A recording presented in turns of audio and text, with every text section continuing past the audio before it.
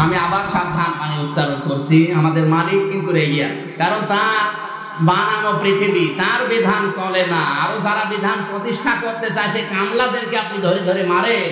এ তো মালিক না, এ তো কামলা, খাদেম।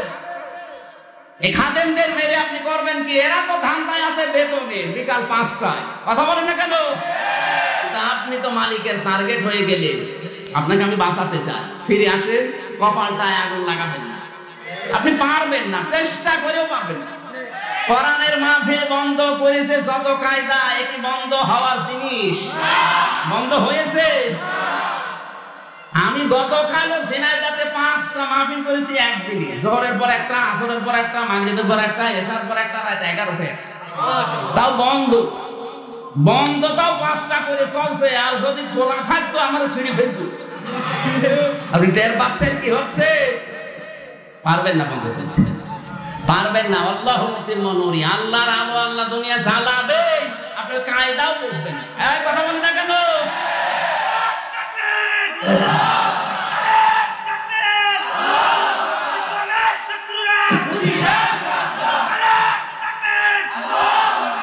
আলহামদুলিল্লাহ, এই জন্য বলছি আপনাদের সাবধান বাণী উচ্চারণ করলাম, আপনি সতর্ক হন, নিজের কপাল নিজে নষ্ট করবেন না। যে কয়টা রাম আর বাম আরে নাস্তিক লাভ ঝাঁপ দিচ্ছে, আমার তো মনে হয় এদের অধিকাংশের পেছনে হাত দিলে দেখবেন ওরা 6 মাসের আগে দুনিয়ায় এসেছে। বিয়ের পরে কোন সন্তান জন্ম দেওয়ার সর্বনিম্ন সময় হচ্ছে 6 মাস। যেদিন বিয়ে হবে ওই দিন থেকে 6 মাসের আগে যদি কোনো মহিলা সন্তান জন্ম দেয়, বুঝতে হবে এটা বৈধ না, এর বাপ 4-5টা ছিল।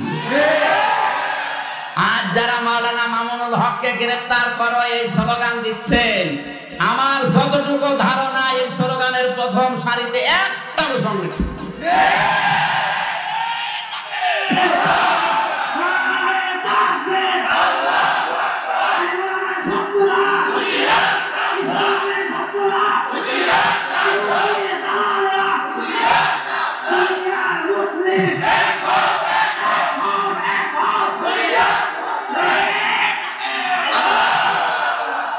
আলহামদুলিল্লাহ, আমরা কোরআনের প্রশংসা নিয়ে পর্যন্ত এসেছিলাম। আমি আবার বলছি, আমরা কিন্তু কোরআনের মালিক না, এই জমিনেরও মালিক না, আমরা খাদেম।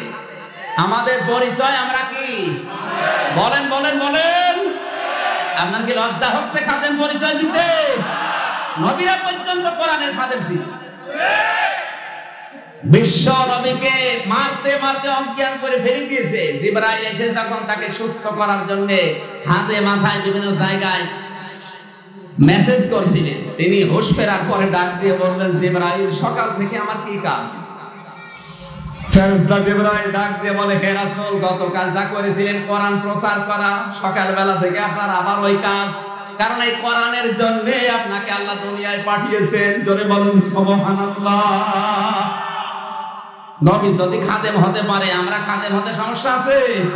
আমাদের আসল টার্গেট যে বেতন, জান্নাত, ওইটা পেলেই হবে, দুনিয়া যা হয়। সুতরাং আল্লাহ তুমি আমাদেরকে বেতন থেকে মাহরুম করবা না। আমাদের বিশ্বাস আছে তুমি আমাদেরকে ঠকাবা না। আমাদের বেতন ঠিক মতো যেন আমরা পাই। আমরা যে যতটুকু করছি আমাদের বেতন ওই পরিমাণে আছে না নেই? আল্লাহ বলেন, আমি কারো পারিশ্রমিক শেষ করে দেই না। ফামান যুহসিহা আনিন নার না ওয়া ইন্নামা তুওয়াফাউনা উজুরাকুম ইয়াওমাল কিয়ামাহ ফামান যুহসিহা আনিন নার ওয়া উদখিলাল জান্নাতা ফাকাদ ফাজ।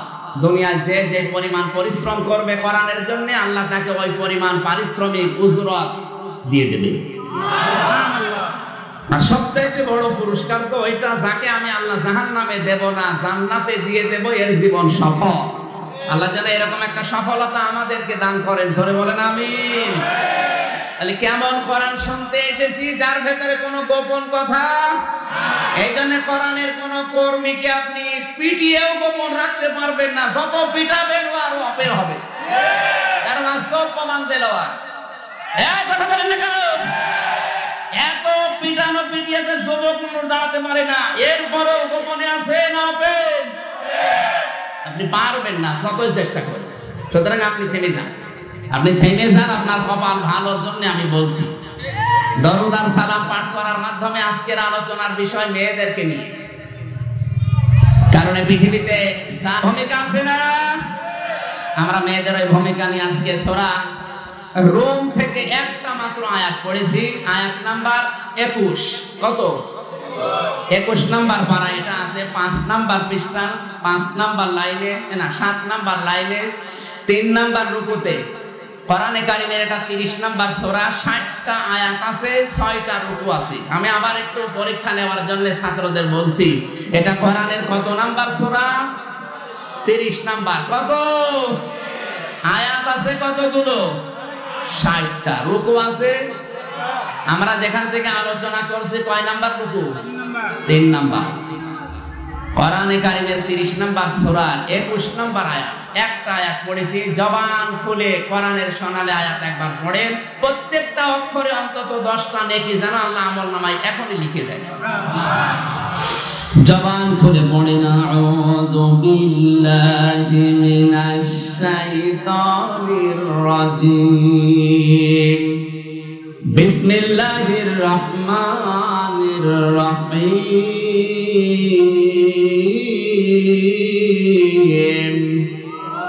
ومن آياته أن خلق لكم من أنفسكم أزواجا لتسكنوا إليها وجعل بينكم مودة ورحمة إن في ذلك لآيات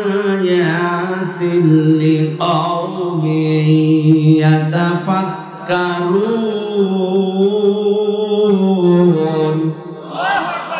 সাদাকাল্লাহুল আযীম। আল্লাহ রাব্বুল আলামিন বলেন, ومن آياته أن خلق لكم من أنفسكم أزواجا। আর তার নিদর্শনাবলীর মধ্যে রয়েছে তিনি তোমাদের জন্য তোমাদের মধ্য হতে সৃষ্টি করেছেন তোমাদের স্ত্রীদের, যাতে তোমরা তাদের নিকট প্রশান্তি পাও, এবং তোমাদের মধ্যে পারস্পরিক ভালোবাসা ও দয়া সৃষ্টি করেছেন। নিশ্চয় চিন্তাশীল সম্প্রদায়ের জন্য এতে বহু নিদর্শন লুকিয়ে আছে। এখানে সবার জন্য আয়াত না, অন্তত যারা একটু চিন্তা ভাবনা করে, যাদের চিন্তা চেতনা করার সময় বা অবকাশ আছে, তাদের জন্য আজকে আয়াত থেকে অন্তত 3টা শিক্ষা আমরা বের করব। কয়টা? আল্লাহ যেন আমাদেরকে এই আধা ঘন্টা সময়ের ভেতরে কিছু নেওয়ার তৌফিক দেন। সকলে বলেন আমিন। আল্লাহর বহু নিদর্শনে পৃথিবীতে আছে। এই যে ভাষার সৃষ্টি করা, এটা কার নিদর্শন? 4500 ভাষা এখন দুনিয়ায় চলছে, 228টা রাষ্ট্র শুধু পৃথিবীতে। এখানে 750 কোটি মানুষের বাস। ভাষা আছে 4500, তার ভেতরে বাংলা একটা ভাষা। এরকম ভাষা আছে 4500। আমার আল্লাহর জ্ঞান, যোগ্যতা, তার বিচক্ষণতা কত বেশি! আমি মাত্র 3টা ভাষায় কথা বললে বুঝি, ইংরেজি ভাষা, আরবিতে বললে বুঝি, আর বাংলা। আর আল্লাহ 4500 ভাষায় প্রতিদিন তাকে ডাক দিচ্ছে পৃথিবীর মানুষেরা, তার বোঝা লাগে না? এক কথা বলেন না কেন? এখানে তামাম পৃথিবীর যত ডক্টর, সবচাইতে বড় ডক্টর আমার আল্লাহ। ডক্টররা সর্বোচ্চ 8টা থেকে 9টা ভাষায় ডক্টরেট করতে পারে, তারপর তার জীবন শেষ। কারণ এক একটা ভাষার উপরে কমপক্ষে 5 বছর, 9টায় করলে 45 বছর, এদিকে 21 বছর বয়স থেকে পড়াশোনা করা লাগে, তো আর কয়দিন বাঁচবে? আমার আল্লাহ 9টা ভাষা জানে শুধু, 4500 ভাষা তিনি দিয়েছেন। ওই যে এরপরের আয়াত ছিল, আমিন আয়াতিহি খালকুস সামাওয়াতি ওয়াল আরদ ওয়া ইখতিলাফু আলসিনাতিকুম ওয়া আলওয়ানিকুম। তিনি তোমাদের ভাষা বানিয়েছে, তোমাদের রং বেরং এটা আল্লাহ নিজে বানিয়েছে। এজন্য যারা চিন্তা করে তারা এমনিতেই আল্লাহর সামনে মাথা নত করবে। যাদের চিন্তা নেই তাদের জন্য এই সময় আয়াত না। আপনি চিন্তা করবেন আজকের আয়াত নিয়ে। বহু নিদর্শনের ভেতরে অন্যতম নিদর্শন হচ্ছে এই, তোমাদের ভেতর থেকেই তোমাদের স্ত্রীদেরকে আল্লাহ বানিয়েছে। তাহলে আপনার স্ত্রীকে আপনার ভেতর থেকে আল্লাহ বানিয়েছে, এই তথ্য আমরা কোরআন দিয়ে পেলাম। কারণ আমাদের আদি পিতা হযরতে আদম নবী আলাইহিস সালামের বাম পাঁজরের হাড় থেকে তার স্ত্রী হাওয়াকে আল্লাহ বানিয়েছে। বলেন, আল্লাহ পাক বলেন তাকে যখন বানিয়ে বাম পাশে রেখে দিয়েছি, ঘুমের তন্দ্রা আচ্ছন্ন ছিল। ঘুম থেকে ওঠার পরে তাকিয়ে দেখে একটা মেয়ে লোক সুন্দরী সুশ্রী বসে আছে। এই পৃথিবীতে চারজন মহিলাকে আল্লাহ সব চাইতে সুন্দরী বানিয়েছিলেন। তার এক নম্বরে হযরতে হাওয়া আলাইহিস সালাম, দুই নম্বরে বিশ্ব নবীর মেয়ে ফাতেমাতুজ জাহরা, তিন নম্বরে হযরতে ইব্রাহিম নবীর প্রথম স্ত্রী হযরতে সারা রাদিয়াল্লাহু তাআলা আনহা, চার নম্বরে ইউসুফ নবী আলাইহিস সালামের স্ত্রী জুলাইখা। এই চারজন মহিলার মতো সৌন্দর্য কাটিং গঠন আল্লাহ পৃথিবীর কোন মানুষকে দেয়নি। ঐশ্বরিয়া রায় এর ভেতরে আছে। এরে দেখলেই মানুষ পাগল হয়ে যায়। তাহলে জুলাইখাকে দেখলে, ফাতেমাতুজ জাহরাকে দেখলে ও তো না খেয়ে থাকা লাগে। কত সুন্দর করে আল্লাহ বানিয়েছিলেন আপনি ভাবতেও পারবেন না। ঐশ্বরিয়া যদি এত সুন্দর হয় তাহলে এর চাইতে কোটি কোটি গুণের সৌন্দর্য আল্লাহ দিয়েছিলেন তাদের এই চেহারার ভেতরে। তার ভেতরে এক নম্বরে কে? বলেন বলেন। হযরতে হাওয়াকে আল্লাহ বানিয়েই বাম পাজরে রেখে দিলেন। এত সুন্দর সুশ্রী আদম নবী ঘুম থেকে উঠে তাকিয়ে ডাক দিয়ে ধরতে যাচ্ছিলেন। আল্লাহ পাক বলেন দাঁড়া, তাকানো যাবে না, ধরা যাবে না। হযরতে আদম বলছে আল্লাহ তাকানো যাবে, ধরা যাবে কি করলে সেই বুদ্ধি বলেন। আল্লাহ বলছে ধরা যাবে, তাকানো যাবে, বিয়ে করা লাগবে। কি করা লাগবে? এখান থেকে যেটা প্রতীয়মান হয়, বিয়ের আগে প্রেম নিবেদন করা হারাম। এটা নবী তাকাচ্ছে, ধরতে যাচ্ছে, আল্লাহ নিষেধ করছে। আর আপনি পাক গুলো সব এই করোনার ভেতরে খুলে দিয়েছে। 180 মাইল থেকে চলছে। এরা তো সব বিবাহিত। বলেন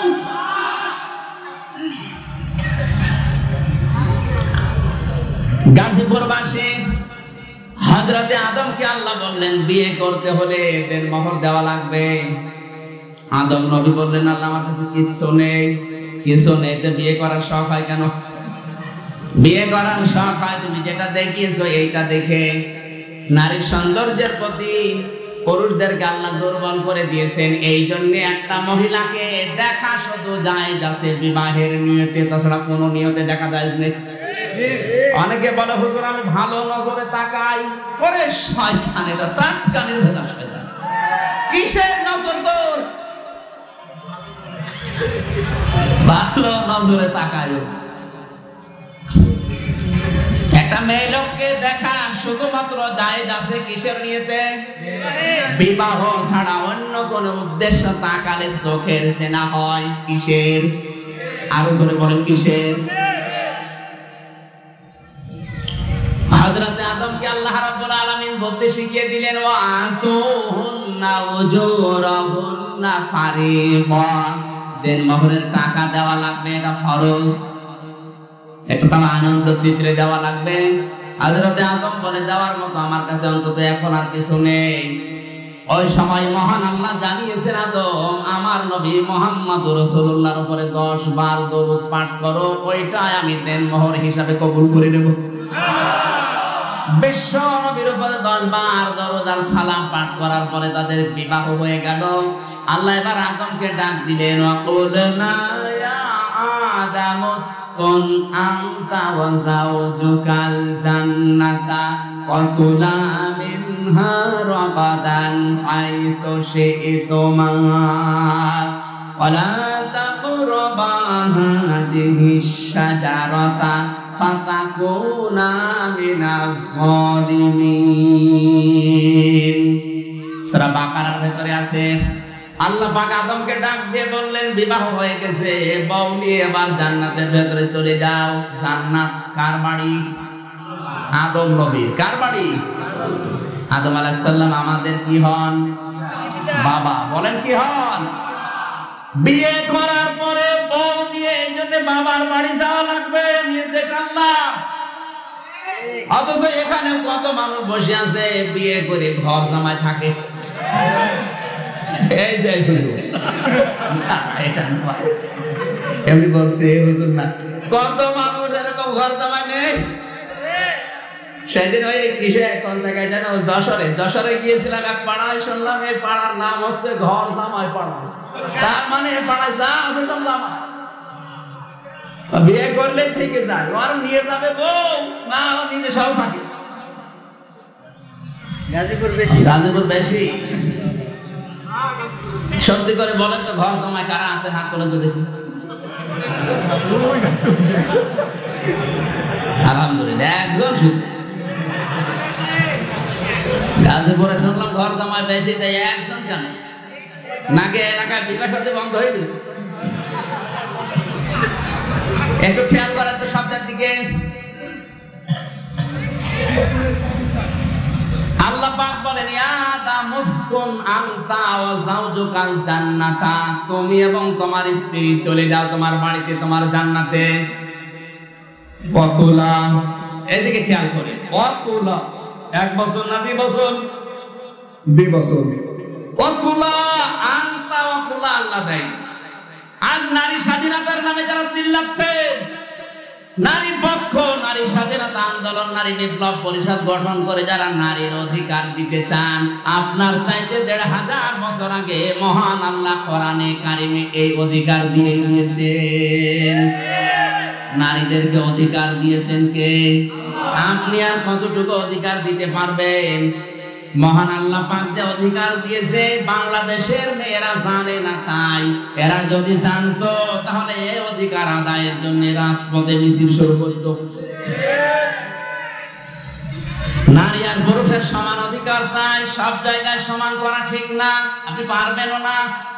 মেয়েরা যদি বলে, দেখো সমান অধিকার দিতে হলে আমি 2টা সন্তান তোমারে দিয়েছি, আগামী বছর একটা মেয়ে লাগবে, তোমার দেওয়া লাগবে, আপনি পারবেন? শুধু এটা দেওয়াই না, আমি প্রতি বছরে বছরে তোমার সন্তান আমি দেব, কিন্তু দুধ পান করাতে আমি পারবো না। তোমার এবছরে থেকে 2 বছর দুধ পান করানো লাগবে, পারবেন? সে মেশিন পত্র তো নেই, আপনি পারবেন কি করে? সমান অধিকারের জন্য চিল্লা, বাস্তবতা বোঝে। এগুলো সমান অধিকারের নাম নিয়ে চিল্লা পাল্লা করা না, এগুলোর কাম সব লুচ্চামি আর ভণ্ডাম। এরা নারীকে সামনে দিয়ে এরা ভোগ করতে চায়। পল্টনের ময়দানে চিল্লাচ্ছে, এত চিল্লিয়েছে দম লেগে গেছে। নারীর পক্ষ আমরা চাই, নারীর সমান অধিকার চাই। বাড়িতে সেই স্ত্রীকে বলছে, আর চিন্তা নেই, তোমাদের অধিকারকে সমান করে দিলাম। স্ত্রী একটু বিচক্ষণ ছিল, ডাক দিয়ে বলছে, কি করলে? বলে, আজকে থেকে আমরাও যেমন তোমরাও সেরকম, আমরাও কাজকর্ম করি মাঠে ময়দানে, তোমরাও করবা, আমরা ব্যবসা বাণিজ্য করি, তোমরাও করবা, আমরা খোলামেলা থাকি, তোমরাও থাকবা। স্ত্রী বিচক্ষণ ছিল, এই জন্য ডাক দিয়ে বলছে, স্বামী দাঁড়ান, আজকে খাবারের ভেতরে একটু লবণ বেশি দিয়েছে, যেই জিনিস খেলে পেটে কামড় ধরে ওই রকম জিনিস দিয়েছে। খাবারের পরে ওর পেটে কামড় আরম্ভ করেছে। ডাক্তারের কাছে গিয়েছে, ডাক্তার বলছে, আমি তো একবারে ঔষধ দিতে পারবো না, আপনার পরীক্ষা করা লাগবে। আপনি আগামীকাল প্রসাব প্রথমে ধরবেন, ওইটা নিয়ে আসবেন, আগে দেখবো যে আপনার অন্য কোনো রোগ আছে কিনা। সকালবেলা প্রসাব রেখে দিয়েছে। ওর স্ত্রী ঘর ঝাড়ু দিতে গিয়ে ছাতা গেছে পড়ে। চিন্তা করছে, আল্লাহ ও তোমার এমনি মারধর করে, প্রসাব ফেলে দিয়েছে, তোমার মেরেই ফেলবে। ভয়ের চোটে নিচে প্রসাব করে রেখে দিয়েছে। ও তো টের পায়নি, ও মনে করছে এটা আমার নিজেরই, নিয়ে গেছে ডাক্তারের কাছে।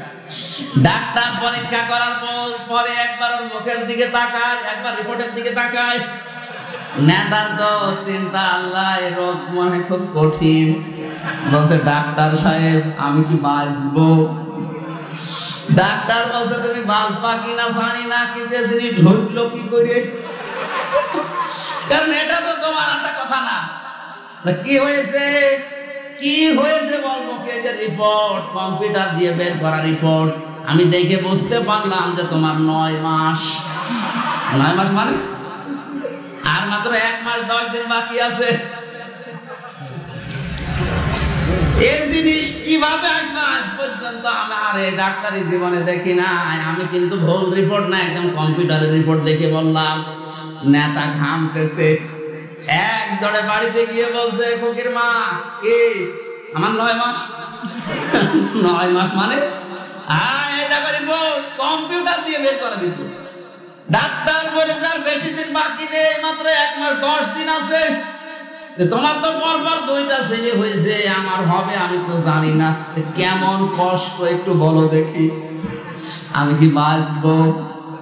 স্ত্রী বলছে নেতা চিল্লাচ্ছিলে সমান অধিকারের নাম নিয়ে, তুমি আমাদের সমান অধিকার দিতে চাও?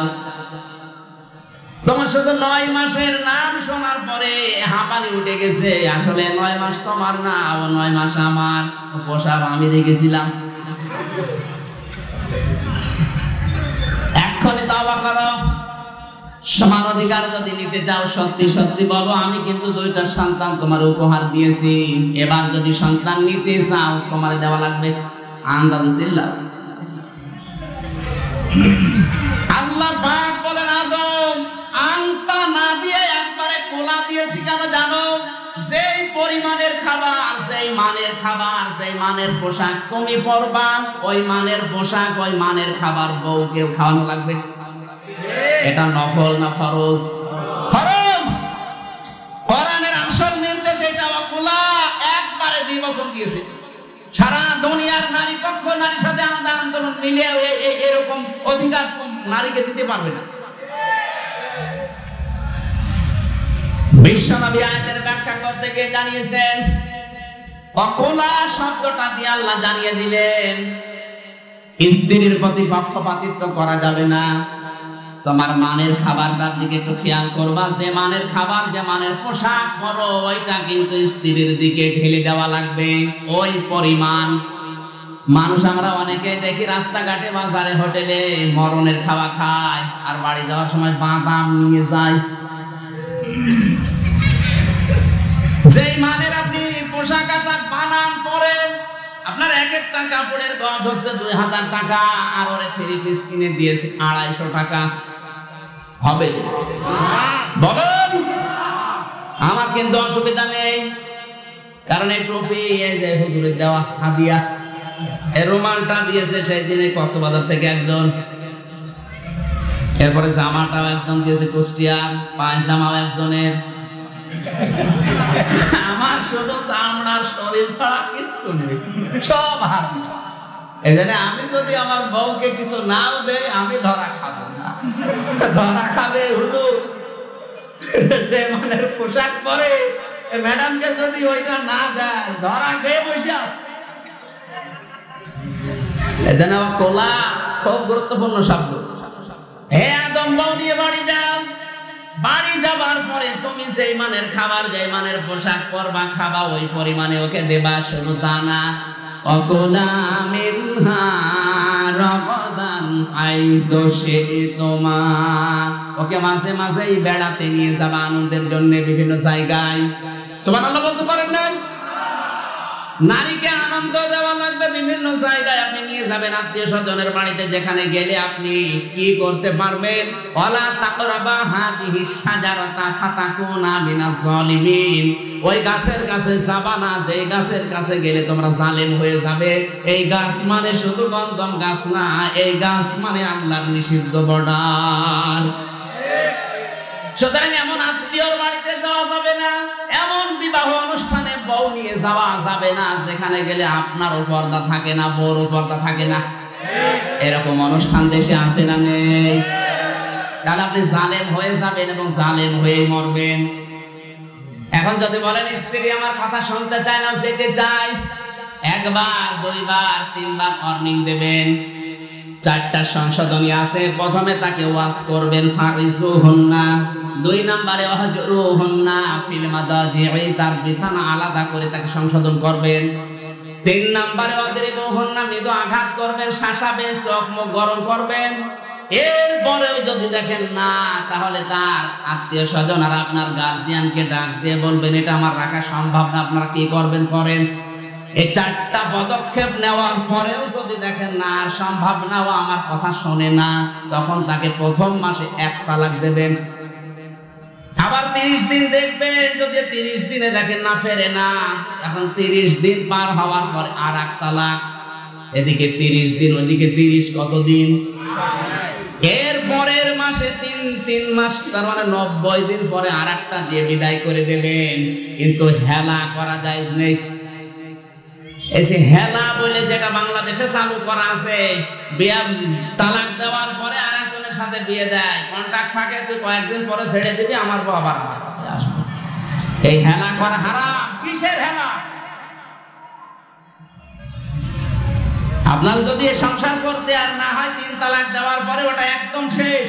হ্যাঁ, ও যদি ইচ্ছা করে বিয়ে করার পরে যদি কোনো জায়গায় থেকে আবার তালাক প্রাপ্ত হয়, ছেড়ে দেয়, এরপরে ইদ্যত পালন করার পরে আপনি বিবাহ করতে পারবেন। আপনার তখন তো ভালোই রুচি নেবে নাকি?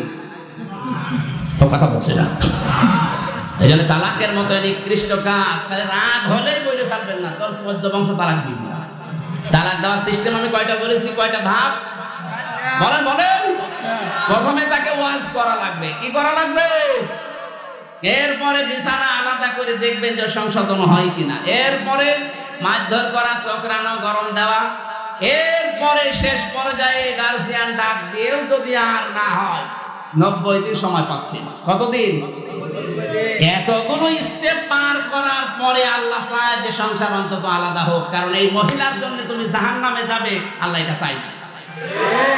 কারণ অধিকাংশ পুরুষ মানুষ জাহান্নামে যাওয়ার জন্য সর্বোত্তম যেটা সর্বশ্রেষ্ঠ মাধ্যম হচ্ছে তার স্ত্রী, এবং তাকে জান্নাতে নিয়ে যাওয়ার জন্য সর্বোত্তম মাধ্যম হচ্ছে তার স্ত্রী।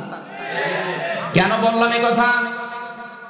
বিশ্বনবী মুহাম্মদুর রাসূলুল্লাহ সাল্লাল্লাহু আলাইহি ওয়াসাল্লাম তার মেয়েকে মাঝে মাঝে এই বিভিন্ন কাহিনী শোনাতেন। একদিন ডাক দিয়ে বললেন, মা ফাতেমা, আল্লাহ পাক তোমাকে খাতুনে জান্নাত ডিগ্রি দিয়েছেন।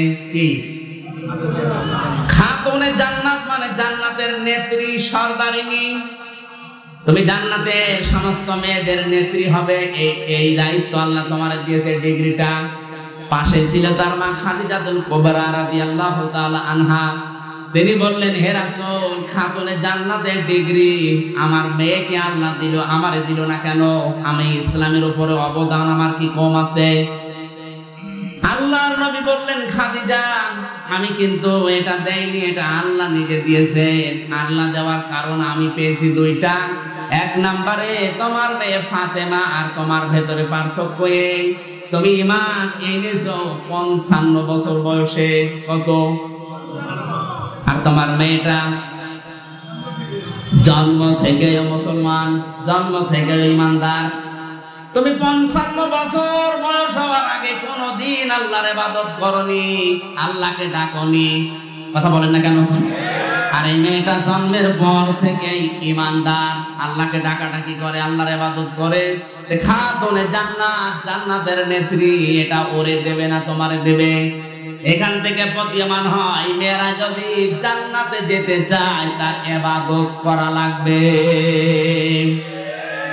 ইবাদতের ভেতরে সর্বোত্তম ইবাদত হচ্ছে সময় মতো শরীর পবিত্র থাকা অবস্থায় 5 বার নামাজ আদায় করতে হবে। এটা নারী এবং পুরুষের জন্য সমান। আজ যেহেতু অনেকেই বলছে নারী পুরুষের নামাজের পার্থক্য আছে, না, হয়তো বসা, হাত বাঁধা, এগুলোর নিয়ম নীতি কিছু পার্থক্য আছে। তাছাড়া সূরা কিরাত এগুলোর কোনো পার্থক্য আছে? পুরুষ মানুষ নামাজ পড়লে সূরা নাবা দিয়ে, আর মহিলা পড়বে সূরা ইখলাস দিয়ে। এখানে আল্লাহ কোনো পার্থক্য রাখেননি। তাদের শারীরিক গঠনের কারণে হয়তো হাত বাঁধা দিয়ে, বসা দিয়ে, এগুলোই কিছু পার্থক্য থাকতে পারে, কিন্তু সাল্লু কামা রাআইতুমুনি উসাল্লি, এই হাদিস শুধু পুরুষের জন্য না, নারী পুরুষ সবার জন্য। জোরে বলুন সুবহানাল্লাহ। মা বোন যারা এসেছেন, আপনার ইবাদত আপনি বাড়িয়ে দেবেন। ইবাদত মানে যে শুধু নামাজ তা না, আপনার ভালো ব্যবহার এটাও ইবাদত। এই কথা বলেন না কেন? এমনকি মানুষের সাথে হাসি মুখে কথা বলা, এইটাও ইবাদত। কিন্তু মেয়েরা কথা বলবে কাদের সাথে, তার লিমিট আছে না নেই? সবাই বলেন, একটা মেয়ে লোক হাসি মুখে কথা বলবে কার সাথে? না না, শুধু স্বামী। 14 জন পুরুষের নাম আমি কোরআনে কারিমে পেয়েছি। 14 জন পুরুষের নাম পেয়েছি, একটু লিখে নেন যারা এসেছেন।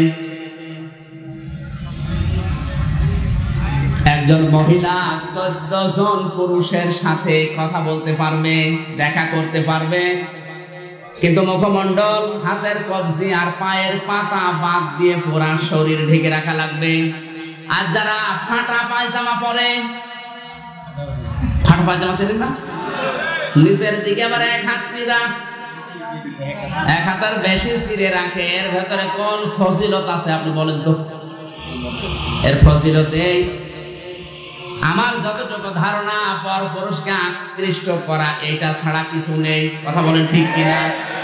মেয়েরা যারা এসেছেন, সম্মানিতা মা বোনেরা, যে বোরকাগুলো এখন বানাচ্ছেন টাইট ফিট এমব্রয়ডারি করা ফুলওয়ালা, এই বোরকা আপনার জন্য পর্দা না, এটা ফ্যাশন, এটা আপনার জন্য জায়েজ না। এখন আবার একটা বোরকা বেরিয়েছে, এই বোরকায় পর্দা না, এই বোরকার জন্য আবার আর একটা বোরকা লাগে। কথা বুঝতেছে? শরীরের অঙ্গ প্রত্যঙ্গ গুলো সব উদ্ভাসিত হয়ে থাকে, ওইটা ঢাকার জন্য আবার আর একটা বোরকা লাগে। এটা বোরকা না ফ্যাশন? ইসলামের কোন নিয়ম নীতি বিধানকে আপনি ফ্যাশন হিসাবে যদি পালন করেন, আপনি কুফরি করলেন। এজন্য মেয়েদের পর্দা হচ্ছে আবু হানিফা রাহমাতুল্লাহ আলাইহির মত অনুযায়ী, হানাফি মাযহাব অনুযায়ী, একটা মেয়ে লোকের সতর হচ্ছে মুখমণ্ডল, পায়ের পাতা আর হাতের কবজি বাদ দিয়ে পুরা শরীর ঢেকে রাখা লাগবে। হ্যাঁ, এই তিনটা বাদ দিয়ে পুরা শরীর ঢেকে আপনি কয়জনের সাথে কথা বলতে পারবেন? জোরে বলেন কয়জন? 1 নম্বরে নিজের বাবা, 2 নম্বরে দুধ বাবা, 3 নম্বরে মামা। এটা কিন্তু আবার আপন মামা হওয়া লাগবে। রিকশা চালককে ডাক দিয়ে বলছে মামা, কিছুক্ষণ পরে দেখা যাচ্ছে অ্যাক্সিডেন্ট হয়ে গেছে। আমি বিশ্ববিদ্যালয়ে থাকাকালীন দেখেছি মেয়েরা রাস্তায় দাঁড়িয়ে বাসওয়ালাকে ডাক দিয়ে বলছে মামা, বাস দাঁড়িয়ে। উনি ওঠার পরে মামার পাশে বসা, মামা ওর দিকে তাকিয়ে অ্যাক্সিডেন্ট হয়েছে। কি মামা না মামি? এই মামা না, এই রিকশা চালক, ভ্যান চালক, বাস চালক না, মামা হওয়া লাগবে নিজের আপন মামা। কথা বুঝতেছেন? এরপরে চাচা, এটা আপন চাচা। এরপরে শ্বশুর, এটা আপন শ্বশুর। অনেকে ধর্ম শ্বশুর বানায়, কিছুদিন পরে দেখা যায় ধর্ম শ্বশুরের সাথে আল্লাহর রাস্তায় গেছে। বলেন নাউজুবিল্লাহ। এরপরে আপন ভাই, দুধ ভাই, দাদা ভাই, নানা ভাই আর নাতি।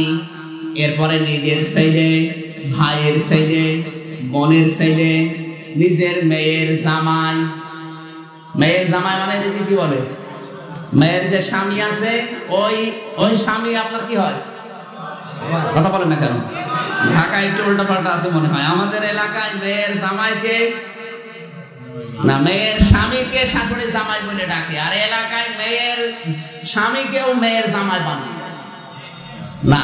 মেয়ের যার সাথে বিয়ে দিলেন, এই পুরুষের সাথে শাশুড়ি দেখা করতে পারবে, কিন্তু খোলা রাখবে মুখমণ্ডল, হাতের কবজি আর পায়ের পাতা, চুল ঢাকা রাখা লাগবে।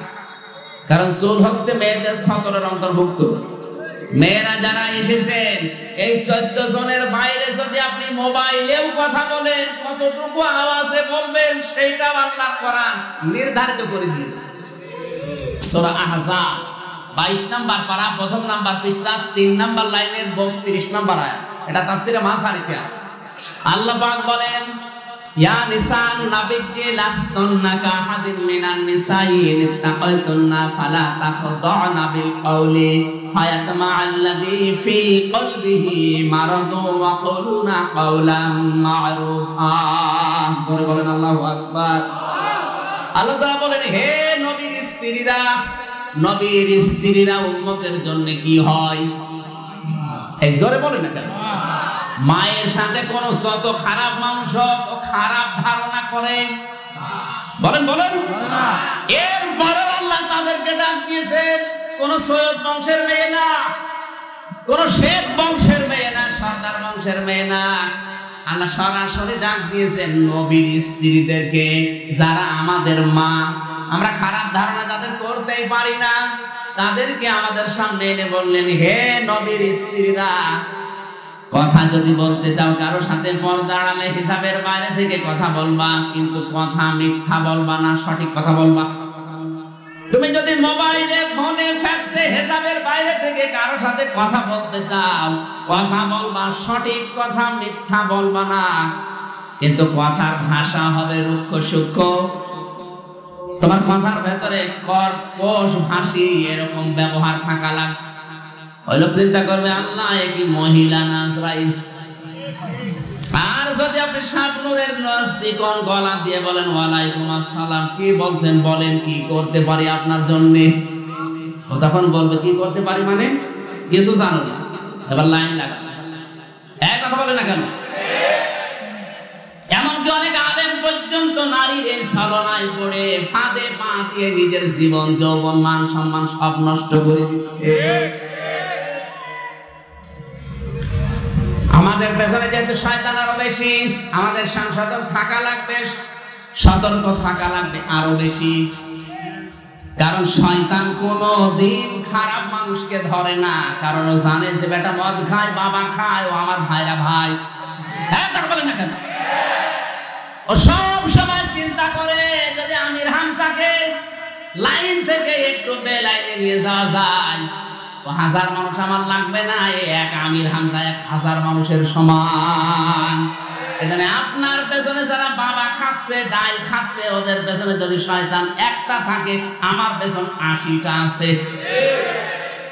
সূরা আরাফের 16 নম্বর আয়াত তার প্রমাণ। ফাবিমা রাহমাতিন না রাতটা কি জানো 8 পারা 16 নম্বর পৃষ্ঠা। এই সূরা আরাফের 16 নম্বর আয়াত কি হাফেজ কই? সব গলিয়ে খেয়ে ফেলেছে। এইরকম হাফেজের তো সমস্যা।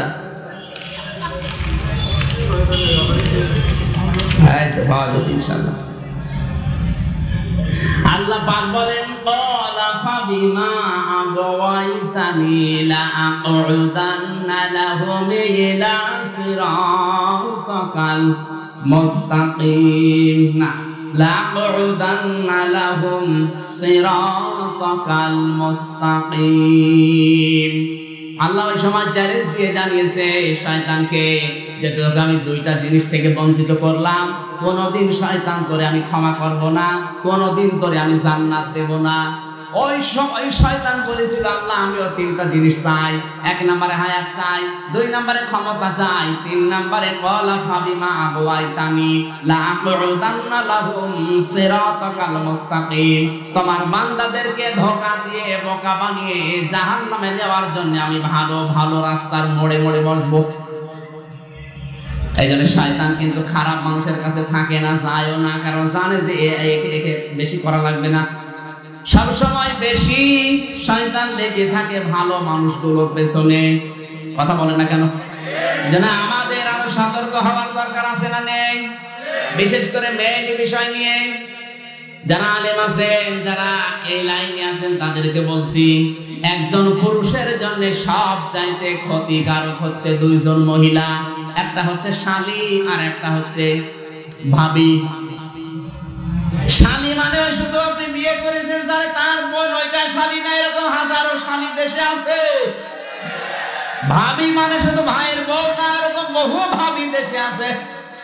আমাদের চুয়াডাঙ্গা জেলার আলমডাঙ্গা থানা এক ভাবি ভোটে দাঁড়িয়েছে, নাম তার রাঙা ভাবি। নামই ওইটা, সবাই আমার রাঙা ভাবি বলে ডাকে। দেখতেও রাঙার মতো, কারণ পোস্টার দেখলাম, আমি সরাসরি তো দেখিনি। একজন মেয়ে লোকের জন্য ভয়ঙ্কর এবং গুরুত্বপূর্ণ সাপের মতো, আজরাইলের মতো 2 জন পুরুষ। একজন হচ্ছে দুলা ভাই আর একটা হচ্ছে দেবর। অথচ এই 2 জনের সাথে দহরম মহরম মেয়েদের বেশি। কথা বলেন না কেন? সতর্ক থাকবেন এই 2 জন থেকে। দুলা ভাই মানে শুধু আপন বোনের বর না, এরকম বহু দুলা ভাই আপনার কাছে কল দেবে। কথা বলেন না কেন? এইরকম দুলা ভাই যারা কল দেবে, তাদের সাথে কথা বলতে হলে আপনার ভাষা হবে রুক্ষ সূক্ষ্ম, উল্টা পাল্টা গরম দিয়ে কথা বলবেন। ওই বেটার মনের ভেতরে শয়তানি থাকলেও দূর হয়ে যাবে। আর যদি মনে করেন না এটা আমার আপন দুলা ভাই, আপনি সব হারাবেন। এখন হারাচ্ছে না? কথা বলেন না কেন? দ্বিতীয় নম্বর, একজন মেয়ে লোকের জন্য মারাত্মক ভয়ঙ্কর শত্রু হচ্ছে তার দেবর। সে যে দেবরই হোক, দেবর থেকে নবীজি বলেন এটা মৃত্যু তুল্য, এটা আজরাইল দেখলে যেমন ভয় করে মেয়েরা, আজরাইল দেখলে মানুষ যেমন ভয়ে ভয়ে থাকে, দেবরকে দেখলে ওরকম ভয়ে ভয়ে থাকা লাগবে। অথচ কত মানুষ এই গাজীপুরে বিয়ে করার পরে বউকে তার ভাইয়ের কাছে রেখে উনি বিদেশে গেছে, কিয়ামতের আগে আসবে, কিয়ামতের আগে আসে না, ও আল্লাহ রাস্তায় রেখে দিয়েছে। এগুলো বেশি হয় বরিশাল বিভাগে। আমি ওখানে থেকে ছোটবেলা থেকে মানুষ, অধিকাংশ বরিশালের মানুষ সব যায় আল্লাহর রাস্তায়, বউ রাখে আর ওর ভাই আছে, অথচ বছরে বছরে ছেলে মেয়ে হচ্ছে। আমি আর নিচে নামলাম না, কথা বলছে না কেন? জানি এখানে বরিশালের লোক আছে না, আপনি একবারে নিজের দিকে টেনে নিয়ে না, এরকম বহু মানুষ আমি পেয়েছি। আমাদের সতর্ক হওয়া লাগবে মেয়েদের। ইবাদত মানে কি? শুধু নামাজ পড়া রোজা রাখা না। সম্মানিত মা বোনেরা, আজ হাজারো শাশুড়ির শুধু উদাসীনতার ছোট মনের কারণে পরিবারের কোনো ইবাদত এখন আর এই দেশে নেই। অধিকাংশ মেয়ের মা যারা, তারা গল্প করে বসে বসে, ও বউ কি আমার জামাইটা আল্লাহর ওলি, আমার মেয়ে যা বলে ও তাই শোনে, উঠতে বসতে সব সময় আমার মেয়ের আনুগত্য করে চলে। এরকম জামাই দেশে একটাও নেই। আর আমার ওই যে ছেলেটা টাটকা হারামজাদা। কেন? লোক ঘুরতে বল কথা শুনে, এ কার কথা শুনছিল? কথা বলছে না কেন? আমি মানুষ। মাঝে মাঝে আবার বলে আমার ছেলেটা বউ পাগল, বিয়ে দেওয়ার আগে খুব ভালো ছিল, বিয়ে দিয়ে এখন শুধু বউ নিয়ে থাকে। আরে আপনার তো কপাল ভালো যে আপনার ছেলে আপনার বৌমা নিয়ে ব্যস্ত আছে, অন্য কোনো জায়গায় লাইন লাগায়। আপনি আরো উৎসাহ দেবেন, আর আপনি আরো এই জায়গায় আঘাত করেন। এই কারণেই তো অধিকাংশ পরিবারের শান্তি নেই। কথা বলেন না কেন? যে সমস্ত শাশুড়ি আর শ্বশুরের কারণে পুত্রবধূরা অশান্তিতে আছে, তিরমিজি শরীফের হাদিস, এই শ্বশুর আর শাশুড়ি ঈমান নিয়ে মারা যেতে পারবে না। মানুষকে কষ্ট দিয়েছে, এই কারণে বেঈমান হয়ে মরবে, নামাজ রোজা সব দিতে হবে। এরকম শ্বশুর শাশুড়ি দেশে নেই। সম্মানিত ভাইরা, মা বোনেরা, আমি দ্বিতীয় পয়েন্টে যাচ্ছি না, শেষ করে দেব। আল্লাহর নবী মুহাম্মদ রাসূলুল্লাহ সাল্লাল্লাহু আলাইহি সাল্লাম জানিয়ে দিলেন, মা ফাতেমা, তোমার মা তোমারে আজকে খাতুনে জান্নাত ডিগ্রি দেওয়ার পরে সহ্য করতে পারছে না। ভালো করে শুনে রাখো, ও খাদিজাতুল কুবরা, তোমার মেয়ে ফাতেমাকে আল্লাহ জান্নাতের সরদারিনী বানিয়েছে এই কারণে, কারণ তুমি 55 বছর আগে পর্দা কি বুঝতে না। মক্কায় বিভিন্ন মানুষের সাথে তোমার দেখা সাক্ষাৎ করা লেগেছে ব্যবসায়িক কারণে, তোমার নাক কেমন মুখ কেমন সব মানুষ দেখেছে, আন্দাজ করা শেষ। কিন্তু ঘরের ভেতরে যে মেয়েটা আছে ফাতেমা, ওকে দেখেছে কয়জন? হযরতে খাদিজা বললেন, হে নবী, হে রাসূল, কত জন্ম থেকে পর্দা নিষেধ।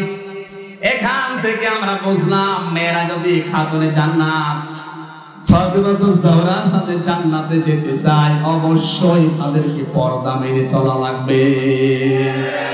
যারা পর্দা মানে না, ওদের জন্য জান্নাত হারাম, এটা ফাইনাল কথা। ওদের নামাজ রোজা হজ যাকাত সব বৃথা, কারণ মেয়েদের প্রথম ফরজ হচ্ছে পর্দা। বলুন, আর পর্দা মানে ঘরের ভেতরে পড়ে থাকবেন আর বাইরে আসবে না, না। আকরনা ফি বুয়ুতিকুন্না ওয়ালা তাবাররাজনা তাবাররুজাল জাহিলিয়াতিল উলা, মেয়েরা ঘরের পরিবেশে থাকবা, বাইরে যাওয়ার সময় তাবাররুজ করে জাহিলি যুগের মেয়েদের মতো বের হবা না। এখানে তাবাররুজের অর্থ আমি পেয়েছি তিনটা। এক নম্বরে যে মেয়েরা বাইরে আসার সময় সাজগোজ বাড়িয়ে দেয়, 2 নম্বরে মাজাহিরে দুলে চলে, 3 নম্বরে 8-60 ছোটখাটো পোশাক পরে বের হয়, এগুলো তাবাররুজের অর্থ। কিসের? আমাদের মেয়েদের আল্লাহ তাবাররুজের 3টি অর্থ থেকে যেন বাঁচিয়ে দেন, আমিন। আমরা স্ত্রীর কিছু দায়িত্ব আর কর্তব্য ছিল, বিশেষ করে স্ত্রীর দায়িত্ব 4টা আর স্বামীর দায়িত্ব 4টা। আমি 11টা পর্যন্ত সময় নিয়েছিলাম, 11:05 বাজছে। আমি আর কথা বলছি না, শেষ করে দিলাম। আপনাদের বাদ হয়তো ভেঙে যাচ্ছে। আমার লিখিত যে 4টা বইগুলো আছে গাড়িতে, ওই যে সামনে গাড়ি দেখতে পাচ্ছেন, ওখান থেকে নিয়ে যাবেন। বাম পাশে আছে গাড়ি, বাম পাশে আছে, যাদের লাগে ওখান থেকে নিয়ে যান। আগামীতে কোনো জায়গায় আসলে মাওয়াদ্দাতা ওয়া রাহমার উপরে কথা বলবেন ইনশাআল্লাহ। আল্লাহুম্মা আমিন। রব্বানা যালামনা আনফুসানা ওয়া ইল্লাম তাগফির লানা ওয়া তারহামনা লানাকুনান্না মিনাল খাসিরিন। রব্বুল আলামিন সূরা রুমের 21 নম্বর আয়াত নিয়ে আমরা আলোচনা করছিলাম। চাতক পাখির মতো তোমার বান্দা বান্দীরা বসে আছে কোরআন শোনার জন্য, এত পাগল যারা, এদেরকে তুমি কোরআনের হেদায়েত দিয়ে দাও। মোনাজাতটা বসে করেন ভাই, মোনাজাতটা বসে করেন, বসেন,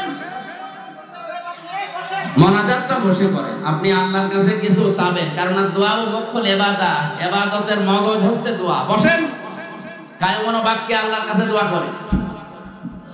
রব্বানা যালামনা আনফুসানা ওয়া ইল্লাম তাগফির লানা ওয়া তারহামনা লানাকুনান্না মিনাল খাসিরিন। রব্বুল আলামিন বিশাল ঐতিহাসিক তাফসীরুল কোরআন মাহফিল গাজীপুর জেলার কালিয়াকৈর থানার মোরাদপুর এই গ্রামে বসে হাজার হাজার মানুষ আমরা তোমার শাহী দরবারে হাত তুলেছি। মেহেরবানি করে আমাদের জীবনের অপরাধগুলো তুমি নেকি বানিয়ে দাও। সওয়াব যদি আজকের আলোচনায় তুমি দিয়ে থাকো, কোটি কোটি গুণে বাড়িয়ে দাও। কিয়ামতের দিন সুপারিশ করে জান্নাতে নিয়ে যাবে, ওই নবীর রওজায় পৌঁছিয়ে দাও। যত মানুষ কবরে আছে আল্লাহ মেহেরবানি করে তাদের ক্ষমা করো। মা বাপ যারা হারিয়েছে আমাদের মা বাপকে মাফ করে দাও। মাহফিলের সভাপতিকে কবুল করে নাও। মাহফিলের প্রধান অতিথি আমাদের মাননীয় এমপি মন্ত্রী, তার স্ত্রীকে হারিয়েছে আল্লাহ স্ত্রীকে মাফ করে দাও। আল্লাহ তাআলা তার সন্তান যেটা থাকে সেগুলো সহি সালামতে রাখো, তার শরীরটাকে সুস্থ রাখো। দেশ এবং দেশের যে দায়িত্ব তার কাঁধের উপরে দিয়েছো, সততার সাথে পালন করার তৌফিক দাও। আল্লাহ তাআলা মোরাদ কবির ভাই সহ, সেলিম আজাদ ভাই সহ, আনোয়ার ভাই, জহির ভাই সহ, জহির ভাই সহ যত মানুষ এই মাহফিলের জন্য শ্রম দিয়েছে, যে যতটুকু কোরআনের জন্য কাজ করলো, তুমি তার দিকে অতটুকু এগিয়ে যাও। আল্লাহ তাআলা কোরআনের মহব্বতে যে মানুষগুলো ছুটে আসে, মাওলানা আবুল কাশেম, আবু হানিফা, মাওলানা হোসেন আহমেদ সহ যত আলেম এখানে দূর দূরান্ত থেকে এসেছে, আলেমদেরকে আলেম হিসাবে কবুল করো। সম্মানিতা মা এবং বোনেদের দায়িত্ব আমরা বলছিলাম, তুমি মেয়েদেরকে ফাতেমা জোহরার মতো বানিয়ে দাও। অনেকের রোগ শোক আছে, শেফায়ে কামেলা আজলা দান করো। রব্বুল আলামিন করোনার এই মহা প্রাদুর্ভাব চলছে সারা দুনিয়ায়, আমাদেরকে তুমি যেভাবে রক্ষা করেছো, আমাদেরকে তুমি আরো বেশি করে রক্ষা করো। করোনার এই মহা প্রাদুর্ভাব থেকে তুমি আমাদের বাঁচাও। যারা করোনায় মারা গেল তাদেরকে শাহাদাতের মরণ দাও। যে মানুষগুলো এখনো বেঁচে আছে এই রোগ থেকে তুমি চিরতরে আমাদের মুক্তি দান করো। বাংলাদেশ নিয়ে যে ষড়যন্ত্র চলছে, বিশেষ করে কিছু উগ্রবাদী উগ্রপন্থী মানুষেরা, আল্লাহ তুমি তাদের ষড়যন্ত্রকে নস্যাৎ করে দাও। আলেমদের বিরুদ্ধে যারা স্লোগান দেওয়ার সাহস পায়, আমরা জানিয়েছি এই দেশে ষড়যন্ত্র করে কোনো লাভ হবে না। জাতি যেন উচিত জবাব দিতে পারে, সেই বোঝ জাতিকে দিয়ে দাও। রব্বুল আলামিন আমাদের প্রধানমন্ত্রী শেখ হাসিনা থেকে শুরু করে যত মানুষ দায়িত্বে আছে, সততার সাথে পালন করার তৌফিক দাও। এই দেশে যত মানুষ মাসলুম হয়ে আছে, এই জালেমের জুলুমের কারণে আল্লাহ তাদেরকে তুমি মুক্তি দান করো। আল্লাহুম্মা গফিরলি ওয়ারহামনি ওয়াহদিনি ওয়াফিনি ওয়ারযুকনি ইয়া রাব্বাল আলামিন। কখন মরণ চলে আসে জানি না। করোনায় অনেক মানুষ এখনো পর্যন্ত আক্রান্ত হয়ে আছে। যখন এই মরণ আসবে, সঙ্গে সঙ্গে যেন পড়তে পারি লা ইলাহা ইল্লাল্লাহ মুহাম্মাদুর রাসূলুল্লাহ।